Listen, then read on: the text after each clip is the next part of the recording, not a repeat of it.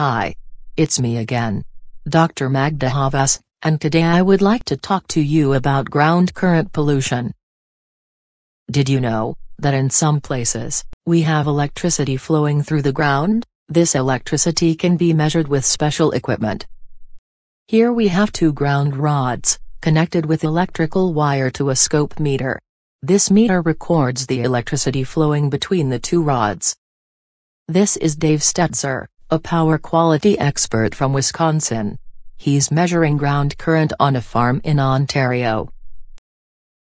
And this is what the electricity looks like. Along the x-axis we have time measured in milliseconds.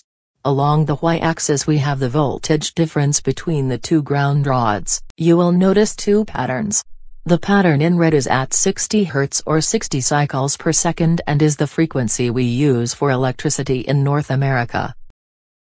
The second pattern in blue shows a distorted sine wave with thousands of cycles per second. It is an example of poor power quality or dirty electricity. What is important to note here is that the electricity to this farm was turned off. The ground current on this farm had to come from off-farm sources. A person or animal in contact with the earth can have electricity flowing through his or her body. So, why is this important? Because it can harm animals. Watch my next video on how ground current affects dairy cows. Thanks for watching.